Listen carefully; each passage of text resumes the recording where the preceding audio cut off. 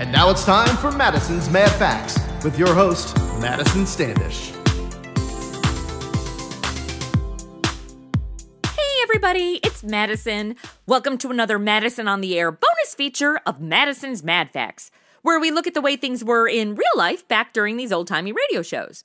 This month, being October, we released our Halloween episode, an adaptation of Dracula by Bram Stoker. So for this Madison's Mad Facts, I thought it would be fun to talk about what Halloween was like during the time of these old radio dramas from the 1930s through the early 1950s. With me to chat about Halloweens of yore is Steve Jun, the voice of the orderly Swales in our adaptation of Dracula. Hey Steve, what's up? I'm doing good, Madison, thank you. Yeah, you ready to talk about some spooky stuff? Always. I'm definitely a Halloween all year long type of person.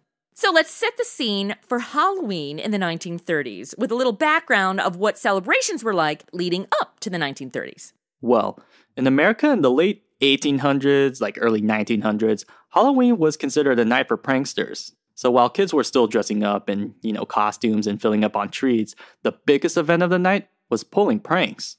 Halloween was referred to as a mischief night or devil's night when it was expected that boys would destroy property or vandalize buildings, It was considered harmless and the boys were allowed to get away with anything and everything this one night of the year.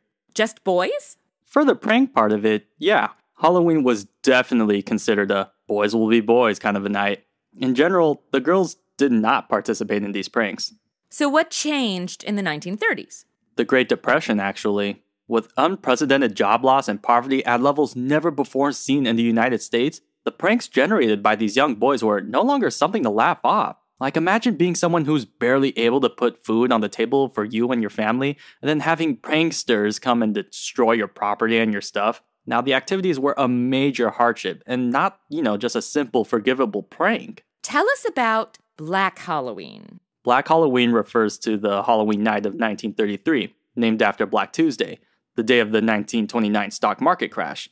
Now, communities were outraged when hundreds of boys created incredible levels of destruction and vandalism. Like they flipped over cars, stole iron gates, and other large pieces of property, and even attacked public services by sawing telephone poles in half and pulling them down. Douche nozzles. Yeah, after that night, many people pushed to ban Halloween altogether. But instead, as a way to try and corral these out-of-control boys, the next year, communities created the first haunted houses. No way. The first haunted houses were from the 30s?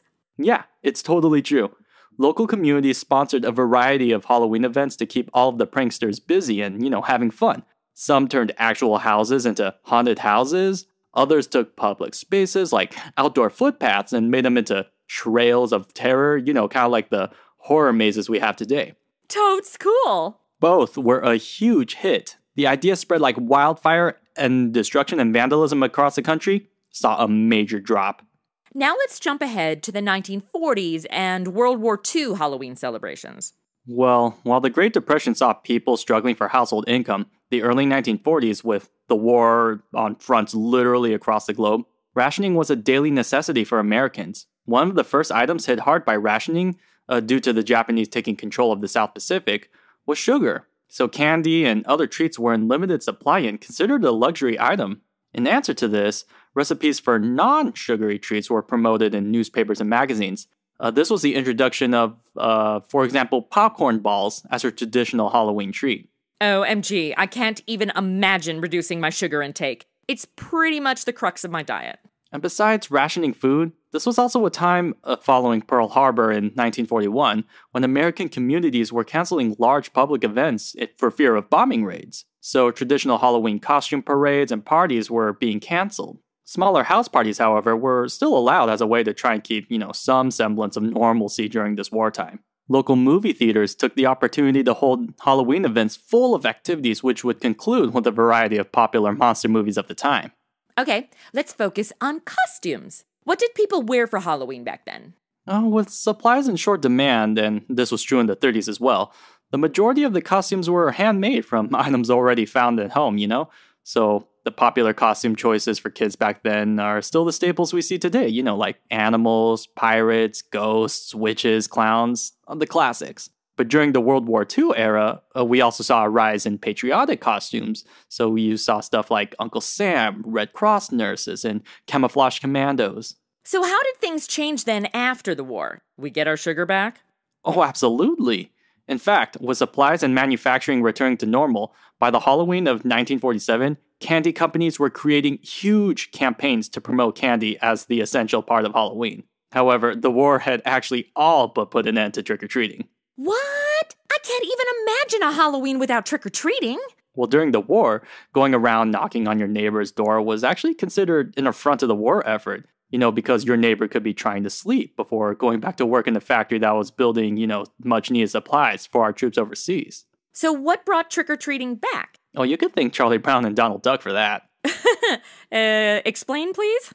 In 1951, Charles Schulz put out a series of peanut comic strips, and then they syndicated in newspapers all across the country of Charlie Brown and, the Peanuts gang dressing up as ghosts and going trick-or-treating for Halloween. And then the following year, 1952, Disney released Donald Duck, like an 8-minute short featuring Donald's nephews, the Huey, Dewey, and Louie. And they arrive at Uncle Donald's house dressed up in costumes, trick-or-treating. But instead of candy, Donald tricks them and puts firecrackers in their bags. And then the boys team up with the character, the Witch Hazel, to get back at him. And then from 1952 on, trick-or-treating just kind of stuck. And then Halloween continued to grow into what we know it as today. That is until the quarantine Halloween of 2020, but that discussion is for another day. Well, Steve, thank you so much for talking with us about the Halloweens of the 30s through the early 50s. Well, thank you so much for having me. I had a great time. I'll hopefully see you at Halloween. You got a good costume? Well, I thought I'd go as a slutty COVID-19 virus, because it gets around. I'd do a southern accent and be called Delta variant. But since I'm apparently still going to be stuck in these old-timey radio shows, the joke is lost, so I don't know, which maybe? Thanks, you guys, for listening to our little bonus feature of Madison's Mad Facts, and get ready for new episodes of Madison on the Air to premiere the first of every month.